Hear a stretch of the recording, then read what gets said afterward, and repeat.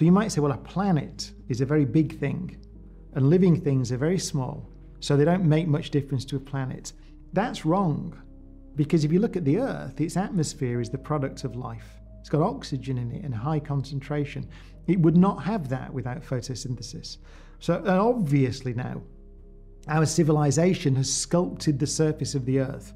You see it. If you look at the Earth from space, you don't just see oceans, you don't just see a kind of common or garden planet. On the night side of the planet, you see our civilization. So we have now transformed the Earth as a civilization, but life has been transforming it for billions of years. So you could say, well, okay, so what happens if we stay here? We become a spacefaring civilization. We don't destroy ourselves, or we aren't destroyed by some impact from space. Then could you conceive of technology that could start to affect the solar system? And the answer must be yes.